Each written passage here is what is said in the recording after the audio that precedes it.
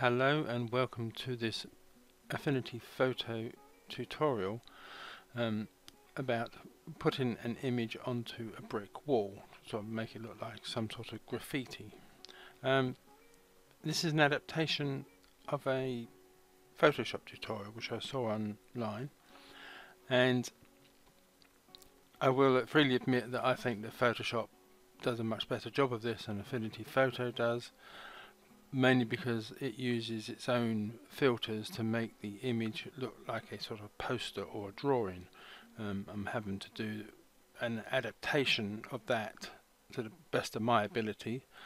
So if you have better ways of making an image into a poster type drawing, then you probably get a better result than I will. I've got two different versions here, this one and this one. I'm going to show you how I've got to both of these, and you can use those ways or you can adapt them if you have a better way of getting to that sort of end result. And also a lot of it depends on the background you're going to put it on, what that looks like, and how you blend them together. So I'm not going to say this is a definitive way to do it, this is how you should do it. This is just my adaptations of doing it. A lot of it will depend on a lot of factors. Like many of my videos, it is aimed towards beginners in using Affinity Photo, so hopefully it won't be too chatty and too over descriptive for people who know more about how this program works. Now I will say on this particular image I have used the Displace map options, and I will go into that a bit later. And this one I don't think I did on this one, but you can use a Displace on both. It just help it sort of blend into your background. Again, it depends on the background and how you are blending things and how well this works.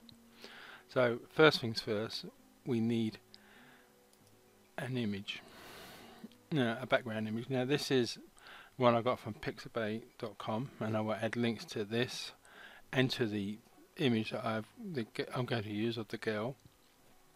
Both come from Pixabay. So we're going to use this image first of all to make a Displace map image. Now for that it needs to be black and white. So the first thing I'm going to do is to come to the adjustments, which is this icon down here, click on that, and I'm going to pick black and white. Now with this option, you can alter the colours to make it certain colours darker or lighter, depending on how you move the particular sliders. Now what we want is a very high contrast image, so the blacks are very black, and the whites are sort of very white. So it's a case of just trying to find a position with these sliders to get a nice contrast image. The green is not doing a lot. Alright, let's drop that down there. I don't want that window to become too dark, so I'll go to about there. So it is a case of hit and miss and how you want it to look. Alright, so not too bad. There's quite a lot of, it is much more contrasted than when it started. So what I'm going to do now is just click merge, so that will now be merged in and make that all one layer. Now believe it or not, the actual Displace map option works better if it's not such a clear crisp image, so we just need to blur this a bit. So I'm going to come up to filter, blur, Gaussian blur, and I'm going to raise this up to 4 pixels. Again, this is possibly something that is a bit of trial and error depending on your background, because all the map really wants is the difference between the dark areas and the light areas. It's not necessarily worried about the detail. So I'm just going to click apply to that, and now we just need to save this. So I'm going to export it. You come up to export, pick your option, which is JPEG. I'm going to do 100% quality, click export, and go to wherever you save images. Oh, I'll put it into here for now. So just whatever name it has to start with, you do need to rename it, otherwise you're going to lose your other image. And then so I'm just going to add Displace on the end of that, and then save it. So I don't need this anymore. I can shut this down. In fact, I'll shut down the other pictures and then I'll reopen. So I'm going to reset things. I'll be back in a little while. Right, okay, I've reopened the wall image, and I have now also opened the image of the model that I'm going to use. So first things first, I need to get this image of the model, of just a model, and get rid of the background. Now I'm going to do this fairly quickly using the selection brush tool, and I've got snap to edges on, and I've got it on add, and then I'm just going to sort of click and drag a little bit down the image, and then just click a few times to get the bits that I'm missing. I mean, my particular image, I don't necessarily need the legs, but I'm going to select them anyway, just in case on your particular image you want all of it. So I'm just showing this how you can quickly select something, because I'm not overly worried about it being hyper brilliantly selected, because it is after all just going to end up looking like a graffiti on the wall, so it's not going to be that worried about how perfect the edges are. So once I have the whole model selected, I'm just going to press Control and J, I think it's Command and J on a Mac, and what that will do is it will place, let me turn this bottom layer off, it will place just the image that is selected on its own layer. So I can now press Control and D, and it will get rid of that selection dotted line that was going around the model, and this is what we're going to be working on. So let me just right click this, copy it, and then I'm going to come to the wall image, and then come to edit, down to paste, and then I'm going to come to the move tool, so I can move this around to wherever I want. Now personally I want the hand to be under the window, so I need to flip this image, so I'm going to come to arrange and then down to flip horizontal, and then just position it to where roughly where I want it, which will be there. That will do. So I now have the model where I want it, so now we need to start affecting how this looks. Now the background at the moment is a slight distraction, so I'm going to turn that off for now, and now we're going to start making alterations to this image. Now the first thing I need to do is I need to duplicate this layer, so I'll come to the layer that is the top layer, which I've highlighted, and come down to duplicate, or you can do Control J, Command J. So we now have two layers of this. Now I'm going to duplicate that again, and then I'm going to rename this one. I'll just click on in it, and I'm just going to rename that one number 1, and rename this one number 2. Don't really have to rename them, it just makes it easy for me to follow the instructions that I've got written down here. So I will hide the top number 2 layer, so I'll take that tick out and come down and highlight the number 1 layer. Now to this I'm going to add a threshold adjustment, so the adjustments is this icon down here, and come to threshold. At the moment this is turned into an all white image, and we just need to bring back some of the detail via the threshold.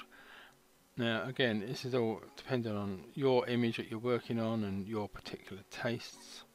I'm going to come up to about 70. Let's try it on 70. And then I'm going to merge this into, it will merge down into number 1, and then I'm going to change the blending mode of this number 1 to color burn, and you can change the blending mode by dropping down this menu that's up here. It starts off at normal and come down to color burn, which is there, and then I'm going to come back to the top number 2 layer, go to highlight and that layer and make it visible again, and then I'm going to add a levels adjustments to this one, and I'm going to bring the blacks up to about 35 and the white to about 86, and the gamma I'm going to just move this up slightly to about 1.3. well, I say slightly, it's quite a long way. 1.3ish, that's okay. And then I'm going to merge this into layer number 2, and I'm going to change this layer's blend mode to luminosity, which is down the bottom somewhere. There we go. So next thing I want to do is to merge visible, and it will merge all these 3 layers that are visible and not the wall because it's not visible. So I will right click this top layer and come down to merge visible, and what that will do, it will make a single layer of these 3 layers that I have done here. So I can now turn off that one, turn off that one, and turn off that one. So this now is the only layer that is visible. I can now bring back the wall layer, and now this is where it comes to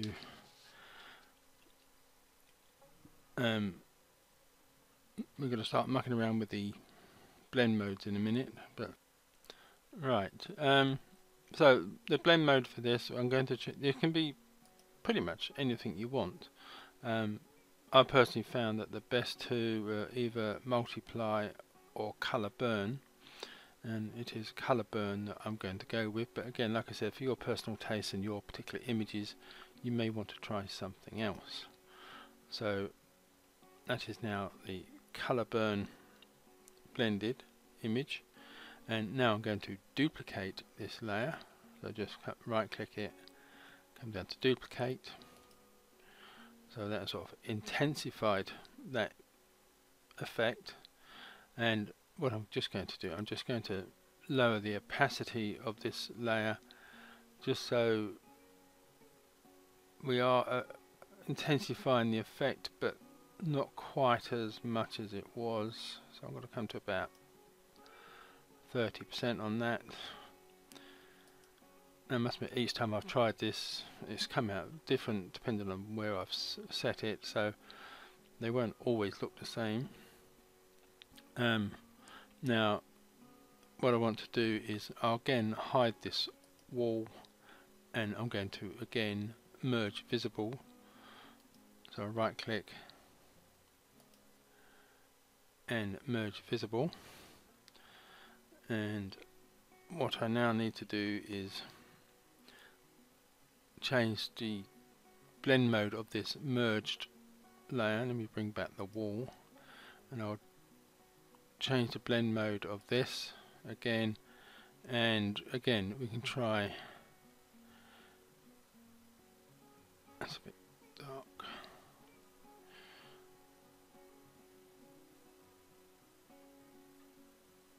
Well, let's try it with a darker colour for a change, see how this one comes out. So we're going to go with darker colour. Now this is where we're going to use the Displace map. Now you can do this in two different ways. If you come up to filters and I think it's distort, should be here somewhere. Yeah, down here we have Displace. Now the Displace option, it will help whatever it is you're trying to blend in. It will sort of hopefully follow the cracks and crevices of the wall to help it look like it's on the wall. You can do this in two ways. You can either just get it to load the map from the image that is already there, the particular wall image, which I don't think works as well. Also, I don't really think the Displace option works as well in Affinity Photo as it does in what I've seen in Photoshop. Probably the best way to do this is to load it from the map, which is the file that we saved at the beginning. So you just click on load from map, and then you just have to find where you saved it, which should be somewhere down here. Then we go wall Displace, click on that, open, and let me zoom in a bit.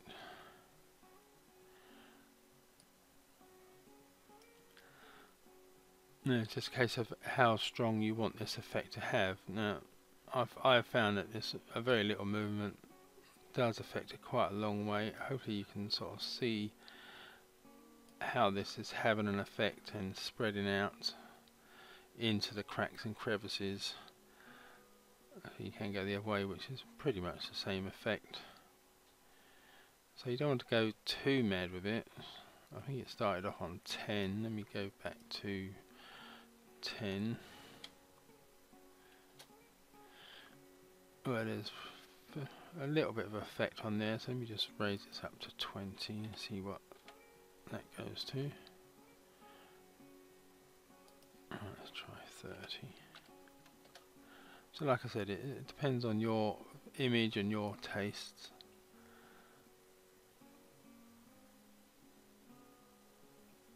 Yeah, that's not too bad. You come out again, and then just click apply, and in theory that would be the end of this particular part of the tutorial. I'm not as happy with the way I've blended this particular one.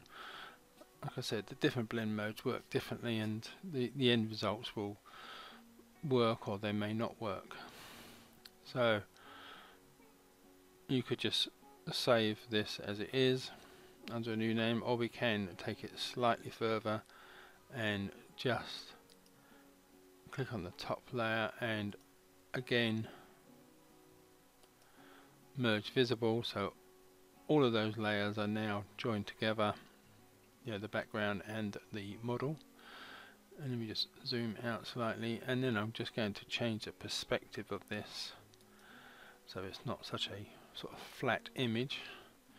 And so I've come to the perspective tool, and then I'm just going to drag out this side here, that side,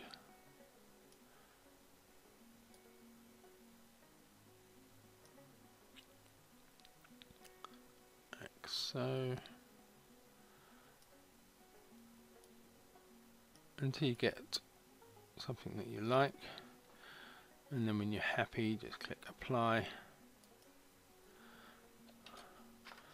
So that now looks like we're now looking sort of, these bricks are now bigger and more towards you, and the bricks at the back are smaller and further away, so it gives you a sort of a feel of the wall is going off into the distance.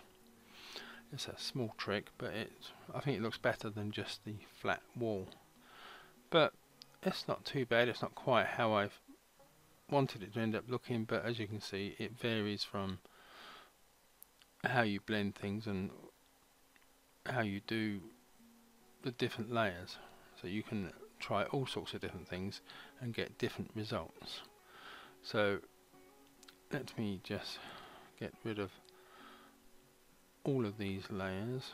I'll hold down, if you have the top layer highlighted and you come down to the layer that you want, the lowest layer that you want to get rid of, I'll just hold down the shift key and click on that bottom layer, and then I can just delete all of those and get back to my original wall image and back to my model image, and we will try version 2 of that procedure. So again, I will just copy this layer, come back to my wall image, edit, paste, flip the image,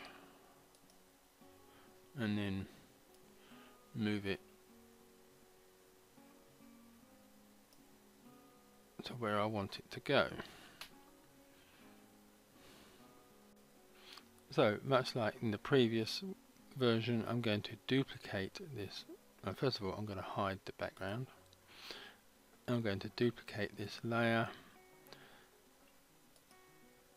and I'll rename that one 2, and I'll rename this one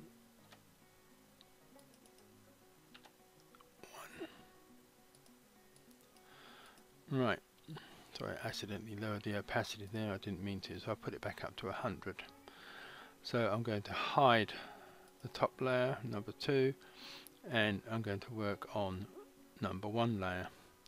Now to this we're going to change this into a black and white image. So again, come down to the adjustments. Now you can either do this by using the black and white option, or you can do it by the HSL and just drop the saturation down so it is just black and white, and then merge that into the layer. And what I'm going to do now is to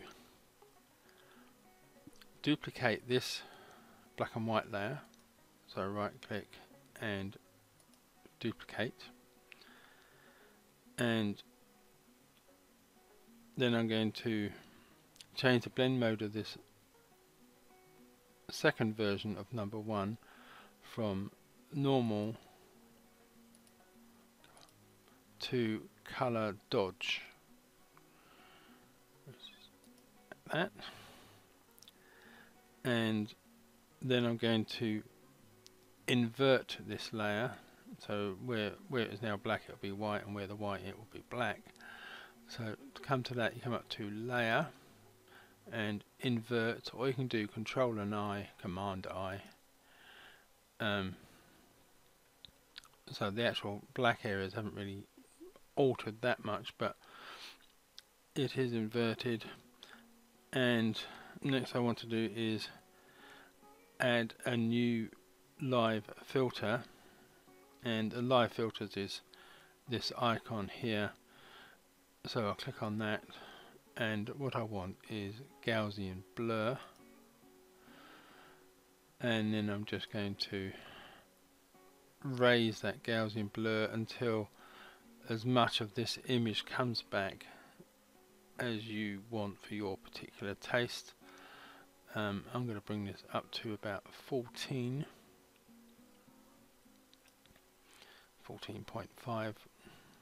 That will do, and then I'm going to merge that into the layer, and then I'm going to make the top layer visible, highlight it, make it visible, and I'm going to change the blending mode of this to hard light. I found to be quite good, but again you can try. Let's try something different this time. Maybe try the vivid light one. So I'm in unknown territory here. I'm trying something differently, and then lower the opacity of this if needed.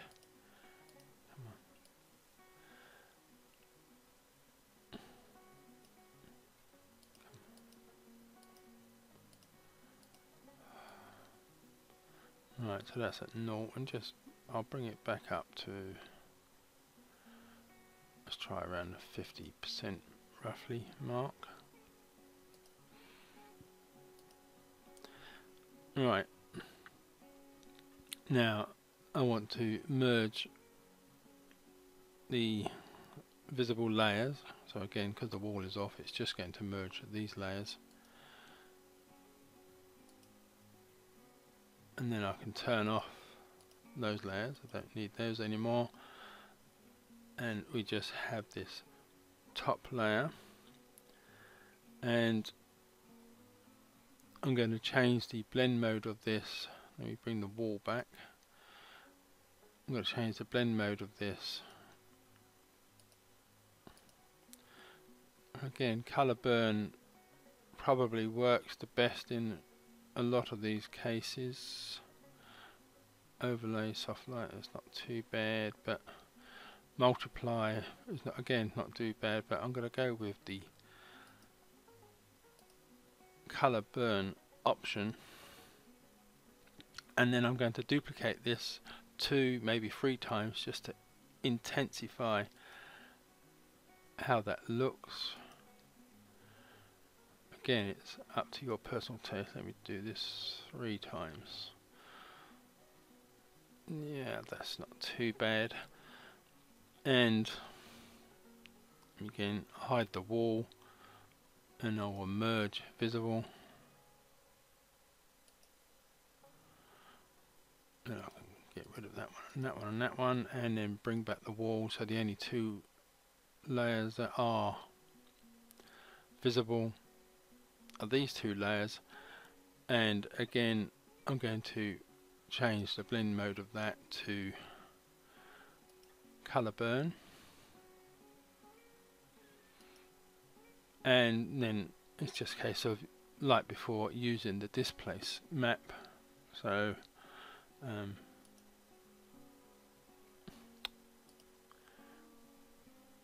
filters, distort, Displace. Now I'll try this one loading from the image below first of all. So I'll go load from map from layers beneath, and as you can see on 10, which is a default setting, it sort of scatters around all over the place. And let's try it from load from the map that we saved earlier, which is there. As you can see, loading from the black and white map has not such a destructive effect as using it from the image that's already there. It may vary from particular image to image, but for me, I found it better to use the Displace map from the saved version we did before, Let me try and have a look up here. See, again, you see it's just starting to break up and sort of go into the contours of the wall. So again, let me try, let's go up in increments of 10 again. You don't want it to affect it too much. I won't go as high as I did. I won't go up to 30 like I did before with the other one. I'll leave that on 20. Zoom out again. Click apply. So again, like before, you could now save this as it stands, or you could again merge visible, come to the displace, zoom out a bit, and then again, like I did before, alter the perspective.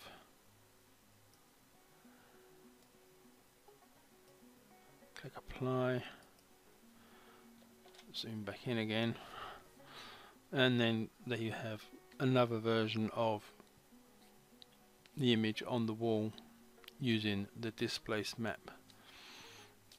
And like I said at the beginning, a lot of it depends on how you blend things and what options you use to change this into a drawing, and obviously the background you're going to put it onto. So basically that is the end of the tutorial. Hopefully you will learn some things from this, but just really take away the fact that if you experiment a little bit, you will get some completely different images, and you may like the results or you may not. It's sort of, it is a bit of a hit and miss process. So thank you for watching, and goodbye.